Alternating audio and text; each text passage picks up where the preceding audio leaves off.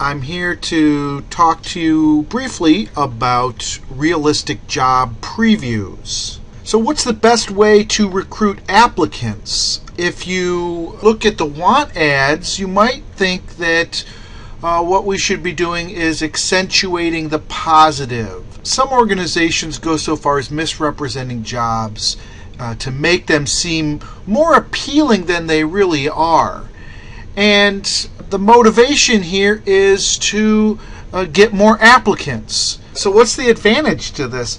Well, the advantage is that you get a better selection ratio. For each position filled, you get more applicants. And is that not the idea of recruiting, is to get as many applicants as you can? Well, maybe not. There's a number of disadvantages here. If you get people who really don't like that job, then they're going to turn over, and there's a cost of that to the organization. It takes time and money to screen applicants. And there can be a public relations problem.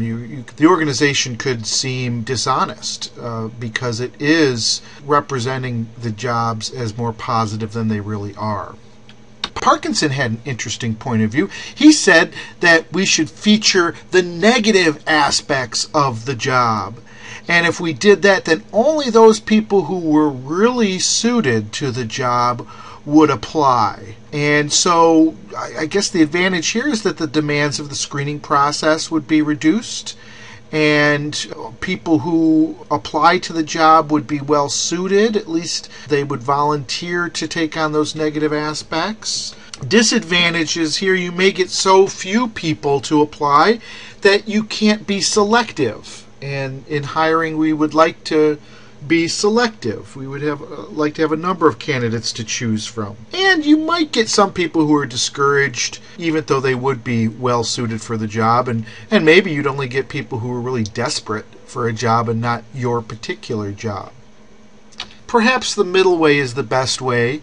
And one way that we can approach this is through a realistic job preview. This is an honest presentation of a prospective job and of the organization that is provided to applicants.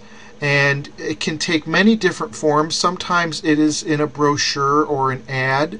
Sometimes it's a presentation given by a job incumbent. Sometimes it's a visit to the site or the organization. More and more you're seeing videos being used on the internet or in other media to represent all of the elements of the job, both the positive and the negative.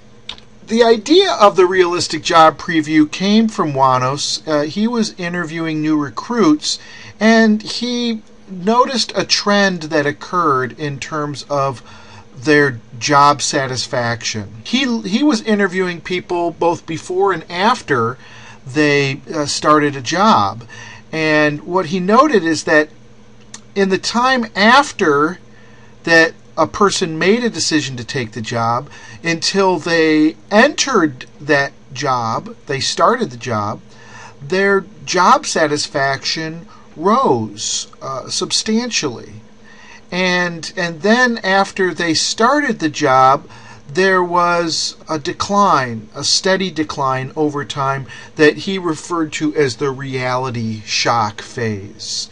And his thought was, well, maybe we're not giving a realistic expectation of what jobs are, and we may in some ways be sabotaging ourselves and the job satisfaction of our potential employees. What Wanos said is that we should use realistic job previews in order to vaccinate expectations. If we do that, then people who really wouldn't like negative aspects of the job would select themselves out. And people wouldn't get unrealistic expectations of how much they're going to love the job. And they'll feel more committed to the organization because the organization was honest with them, and they might feel obliged to return that consideration to the organization. He thought that there would be increased tenure and decreased turnover, and that the performance and job satisfaction of people would increase because they would have a greater sense of role clarity in their job. So a lot of research was done over time on whether the realistic job preview worked. In 1985, Premack and Wanos conducted a meta-analysis. Again, this is a study that synthesizes various studies, in this case 21 different studies of the realistic job preview. So over 21 studies, 6,000 applicants observed here. They confirmed most of Wanos's hypotheses about the usefulness of realistic job previews. That in fact they do reduce turnover and increase performance. They lower expectations and increase self-selection out of the job for those who feel they're not suited. They do increase organizational commitment and also job satisfaction. So realistic job previews, there's quite a bit of evidence that they are an effective organizational practice when it comes to recruiting. There were some interesting boundary conditions here that they did find, is that realistic job previews are most likely to work when candidates have unrealistic expectations.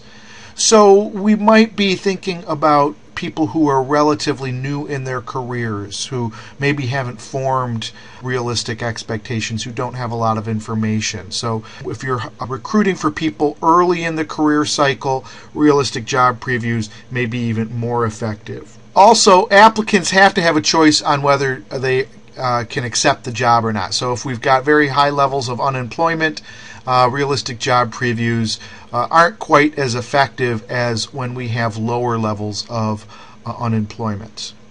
And we have to be looking at jobs that have some negative aspects that are likely to impact on the worker. The more negative aspects there are in the job, the greater the effectiveness of a realistic job preview.